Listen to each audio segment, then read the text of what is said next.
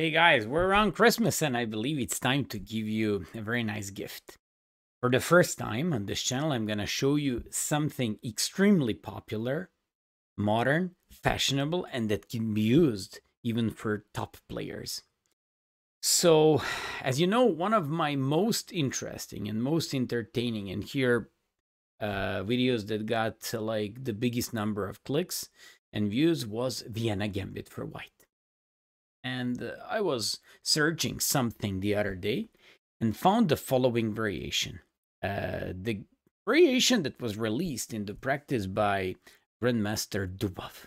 You know that Carlsen took him in his camp for his match against Nepo because Dubov is someone who has great analysis, very creative guy, and very surprising out of the opening.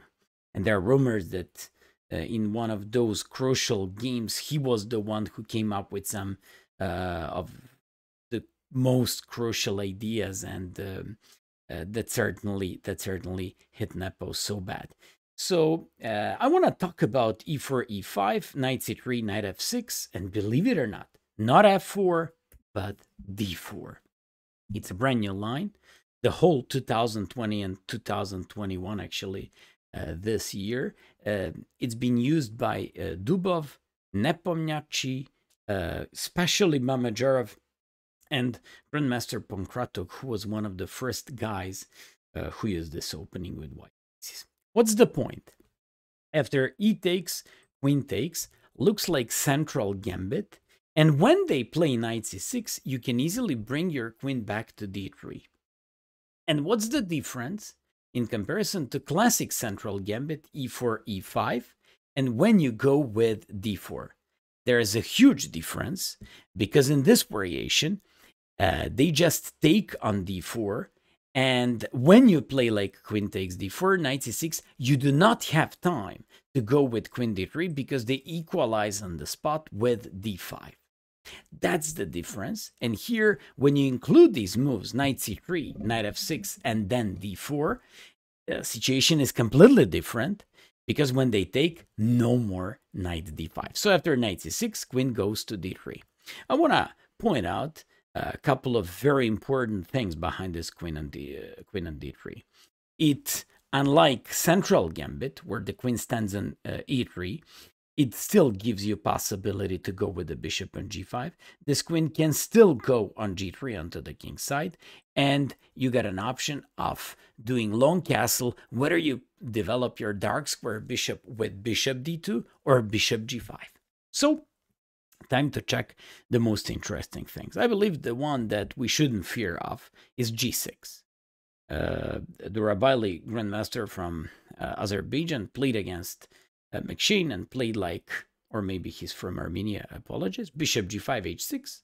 Of course, he immediately pins the knight, threatens knight e5, followed by queen c3.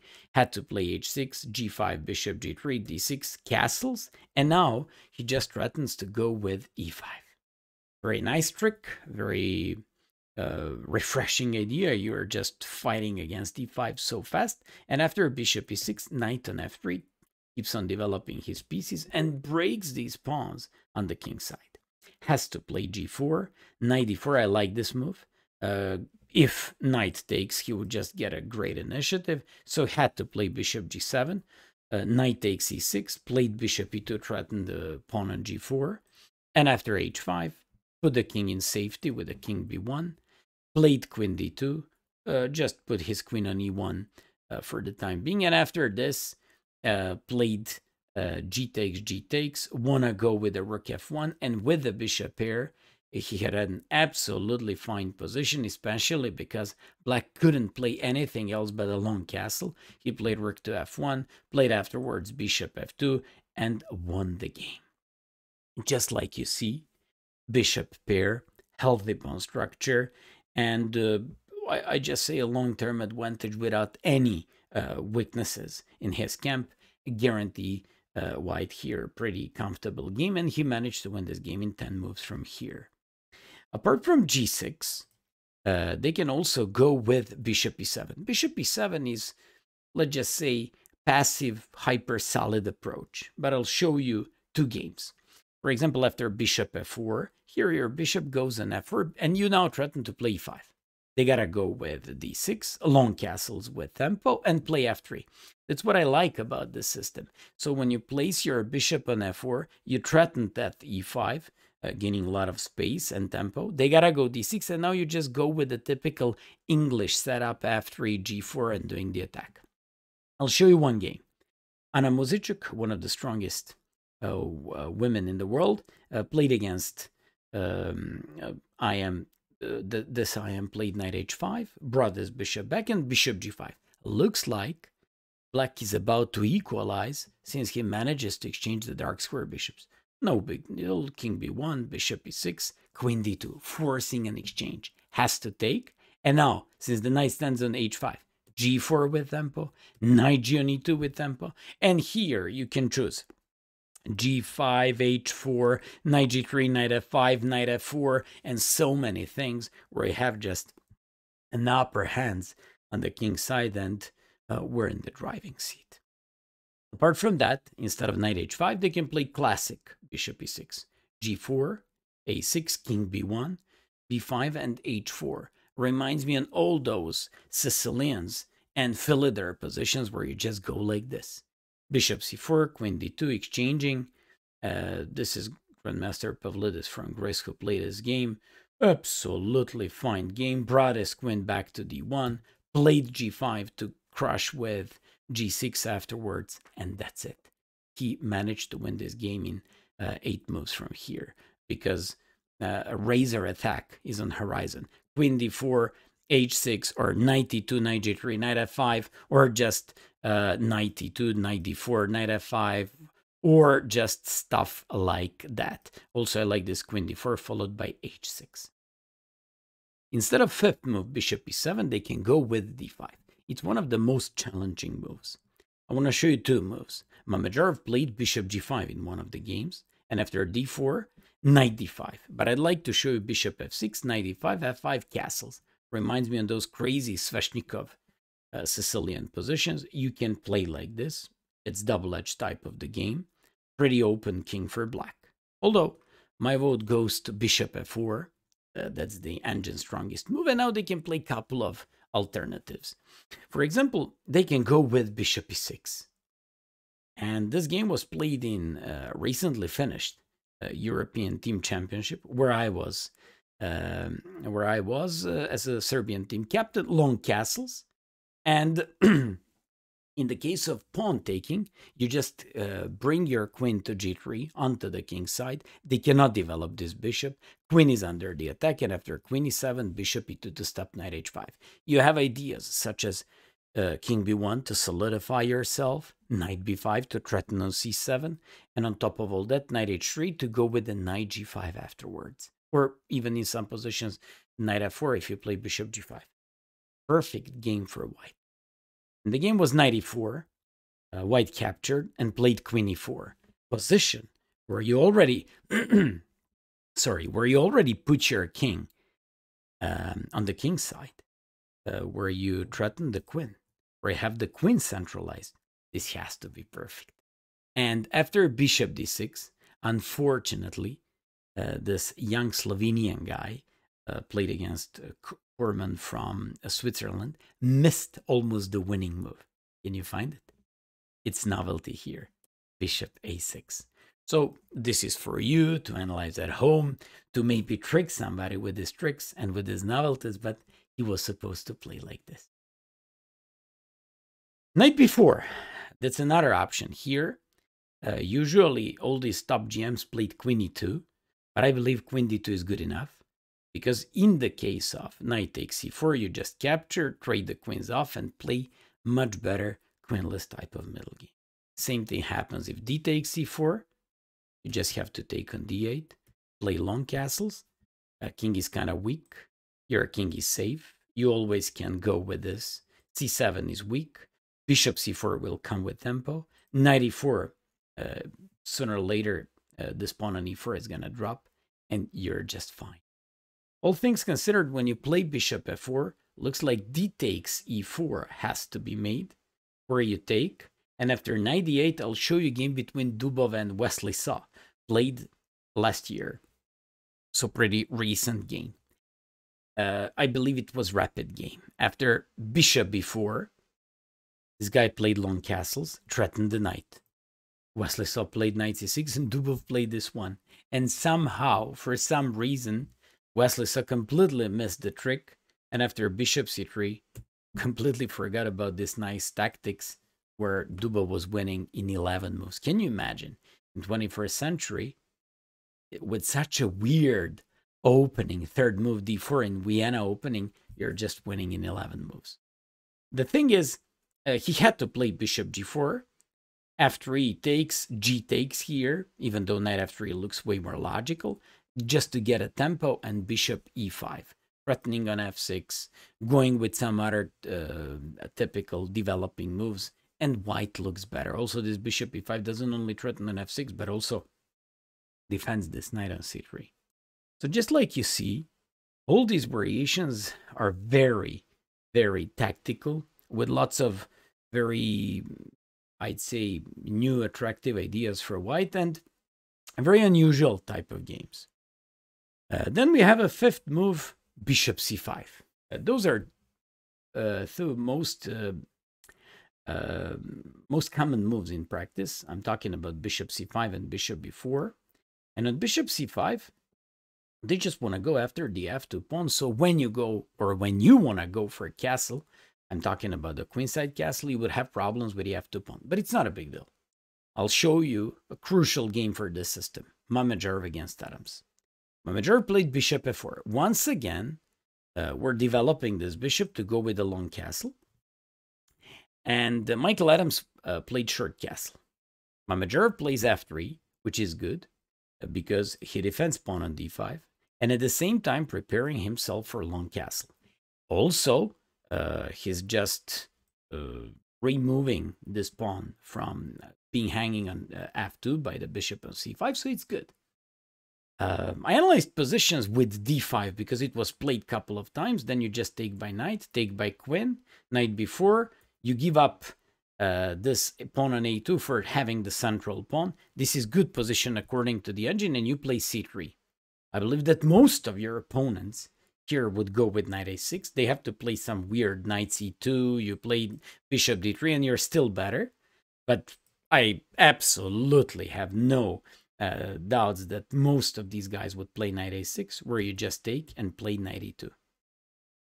In a position where they have broken pawn structure, and this pretty useless bishop here, because we have king d2 to solidify ourselves, knight d4, rook a1 or rook e1 afterwards, pawn on c7 is hanging. What is so much? In famous game between Mamedyarov and Adams was d6. Played long castle, bishop e6, and here Mamedyarov made quite a nice move. Michael Adams was threatening knight b4, going after the pawn on a2. He played queen d2, so he's avoiding knight b4 and solidifying his approach. And this now reminds me on a typical Philidor open defense where the bishop stands on e7. And you just know, we play g4, h4, and so on.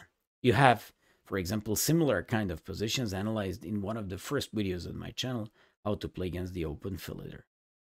Nigel Short system, I called it something like that.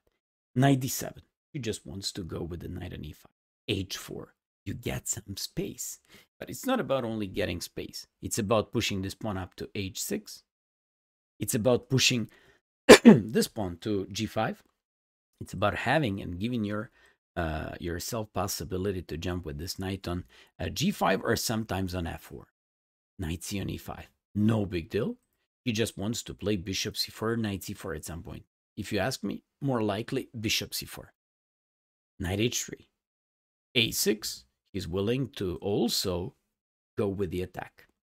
Mamedyarov played bishop e3 to trade off the dark square bishops, and not just that, to open and release f4 square for the knight.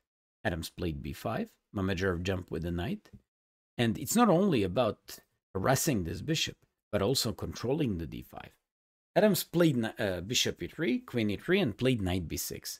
I especially like, from positional point of view, the following move for white. It's b3. b3 is great because it limits the knight on b6, and also limits all kind of approaches related for the c4 square. So Michael Adams played b4, knight e5, and played c5. Mamedyarov captured, played knight e6, and played f4. I'm pretty sure what happened in this game that Michael Adams at some point blundered one tactical shot by Mamedyarov. So after knight g4, queen f3, knight e5, Mamedyarov played queen h3. Adams captured, and I'm pretty sure that he completely forgot about e5. Boom. Queen on b6 was hanging, d6 was hanging as well. You threatened bishop c4. At some point, d file is going to be yours with a rook d7. Adams played king h8, bishop c4. You still cannot touch it. So after this, knight e5, rook d6, of course. After rook d8, once again, knight e5, rook takes c5. And after h6, went with a queen g6, threatened the knight, queen c7, played bishop d3, threatened checkmate, and eventually after king g8, played e6. What a beautiful, easy game by Mamedyarov. I like it so much. It was, I believe, 25 minutes per player. So they even had a decent amount of time to think of, like during the game and to come up with like pretty strong moves. I'm talking about probably one of the best players in the world. So definitely this is the line to go with. And finally, what majority of guys do in this position is bishop b4. So we've seen so far following moves. We've seen g6 fifth move, bishop e7, d5, and bishop c5. What I especially like, now let's take a look at the fifth move, bishop b4. But before that, what I especially like about this modern fashionable variation in the Vienna opening is how you easily, like switch from, I don't know, having that queen on d3 into the English type of positions with a typical kingside attack and the pawn storm, or just switching your queen over to the king side with the queen g3, and afterwards just doing some stuff on the king side, or queen g3, bishop f4, going with the e5 breaks and stuff like that. I very much enjoy these positions for white. After bishop d2, castles, castles, once again, in those classic central gambit positions, they would just have an opportunity to play some rook e8 and to take on e4, or to play d5. Here, that option doesn't exist. And after you play long castles, they have to go with either d6 or rook e8. d6 happened in a game between Nijat Abbasov and Shant Sargsyan, two 2650 guys. After f3, bishop e6, g4. Boom. We go with nothing else but a typical pawn storm. 97, 95. Just jump here. You're happy when you exchange these light square bishops. Here, even more, because you can capture. You can capture by queen, you can capture by rook. I like by both because capturing by rook can give me an opportunity to, I don't know, go with h4, place rook g2 afterwards, and go with the attack. This guy played knight c5. Nijat Abbasov played queen e3. Bishop d5, he takes d5. Rook e8, queen goes in safety and also threatens this bishop. They gotta take. You gotta take by queen, of course, because rook on e1 would be possibility. And after knight e5, can you imagine that in this position, in like 6 moves, he was completely winning? He pushed the g5 pawn, played h4, put the king in safety, king b1, played h5, h6 to weaken the dark squares, and now he just needs some queen c3 and f4. And when the guy played knight g6, played knight e2, closing like both of these rooks on the file, moving, for example, this knight to g3, h5, or f5, or maybe knight c3 harassing the queen, or maybe if you knit it just into the defensive mode, position is completely. And finally, after they go in 7th move, instead of d6, rook e8, knight g2. I like the flexibility of white's position. For example, black players never know if you're willing to go with a knight on f4, d4, g3, you just want to secure position of your knight on c3. That's the flexibility of position. If you ask me what should we do, well, it depends. Sometimes you play queen g3, bishop g5. Sometimes you go f3, g4, knight g3, knight f5. It also depends. Sometimes when they play knight e5, you play queen g3 and your knight goes on d4. It depends. So after knight e5, they're just kicking this queen away. Queen comes on g3. I'd like to make a small note. You always want to look for g3, like square for your queen. Queen on g3 threatens so many nasty things. Threatens sometimes bishop h6, threatens sometimes h4, h5, h6. Sometimes it keeps pressuring along the d file and on the e5 square. Sometimes it just gives you bishop g5 followed by knight d5. What a nice flexibility in white's position. And I'll show you now, once again, Mamedyarov's game. For example, game by Mamedyarov played on chess.com against pretty solid IM from Krivonosov. So d6, Mamedyarov plays bishop g5. He threatens on the spot to win, knight d5. He also threatens bishop f6, knight d5. No, in that case, queen h6 check. So knight d5 is threatened. He has to play either c6 or bishop c3. For example, if c6, you just play to stop knight d5 and to stop bishop f6 at some point, you play f4 and you break with e5.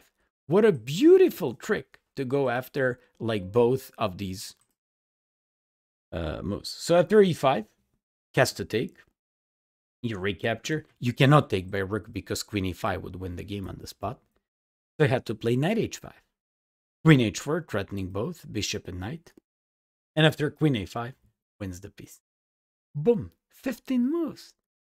In the game, Mamedyarov also was bishop c3, knight c3, knight d7, f4, c6. There we go. Once again, we had the same position. And not just this. We had another game that went like this. Durabaili against Injic. Also played in Title Tuesday. So, after knight h5, queen h4, Injic tried, best Serbian player, tried to play f6. And after queen h5, Durabaili played e6. And after f takes, played queen h5. And Injic soon resigned. And Mamedyarov, on the other hand, after queen h4, f6, took on h5, played bishop c4 check, and played e6, and Krivonosov resigned immediately. Guys, can you imagine, after all these Rai Lopez things, now these guys come up in these rapid and blitz games with some Vienna opening with third move d4 that has never been used. Actually, it was used by Paulsen in back to 1860, I don't know which, and he lost the game with white pieces in 20 moves. But this is now with all these engines in absolutely dynamic, like approach. So this is fantastic for. And finally, if queen g3, they just go with knight g6.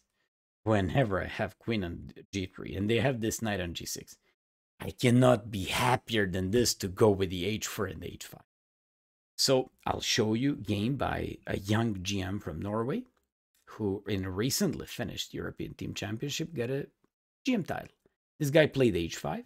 He stuck his bishop on g5, threatening once again knight d5. This, in the case of c6, knight d5, you're winning. So c6 happened in the game. He played to stop, of course, knight e5. Played f4 to threaten both e5 and to threaten sometimes even f5. Bishop c3, knight takes c3. Queen c7. Desperately trying to save his game. But after 2200 guy was black, by the way. After e5, knight g4, bishop e2 threatened the knight, and stuck this rook on d6. Black was dead lost after 16 moves. Fantastic. And finally, in the case of h4, knight h5, another game by a leading player in this opening. Maybe Pankratov and Dubov were the ones who used this opening first, but Mamedyarov is the one who used it on regular basis. He once again used it on chess.com, played queen f3 against the knight, knight brought back on f6, played h5, and this guy Kim played knight e5, played queen g3, He now wants to go with h5, sorry, h6, f4, e5, play d6, and you always use this ability to go with the bishop g5 and knight e5. Very nice idea, because bishop is unhappily placed on b4. And that's most of the guys do, because they're unfamiliar with the system. It's brand new thing, and they actually try to treat this like a central gambit, and it's not. That's the point. After king h8, you just break on the dark squares. They gotta go here, knight d5. Look at this. Terrible, completely lost. Put his hopes into knight e4. Takes on d8. Takes on g7. Plays knight g3. And king was lost. The point of h takes g7 is if the king takes, he would just include check, save the bishop, and eventually take on g3. Why do I think this video is so important, even for good players? Because I just came up with something brand new, extremely popular, that was used by top players, such as Mamedyarov, Dubov, and others. An important thing and note here is that nowadays these guys rely on top engines, iCloud analysis, and here probably they analyzed it so deep, and they come up with surprises. In 21st century, especially lately, if you come up with these kinds of variations, you are the one who's in the driver's seat. Hope that you enjoyed the video, and keep on following the content on this channel. Thank you so much.